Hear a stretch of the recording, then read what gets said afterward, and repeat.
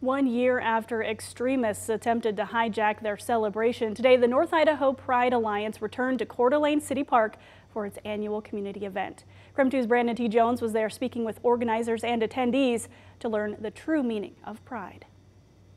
It's incredible. It really is. This year's message at Pride in the Park is simple.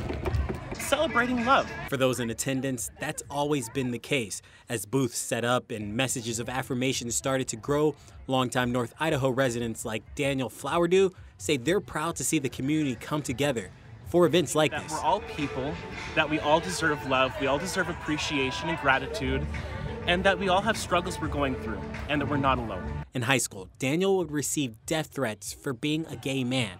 Now, being accepted for who he is in the home he loves means everything to him. No one's perfect.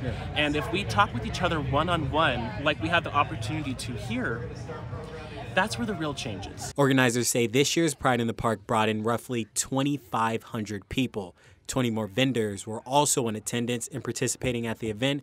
The growth in representation is something Kimber Mayfield believes is worth celebrating. And we didn't have all of this stuff growing up, and so now that I'm an adult and out here, I just want to give as much support to all of the communities that we can. The Silver Valley native spent the day passing out free pens and words with positive reminders.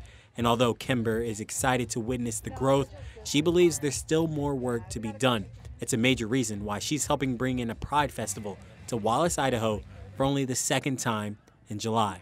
And so I refuse to sit down and let people not accept us. We are here and we will stay here, and we are all about love. From Coeur d'Alene, Brandon T. Jones, KREM 2 News.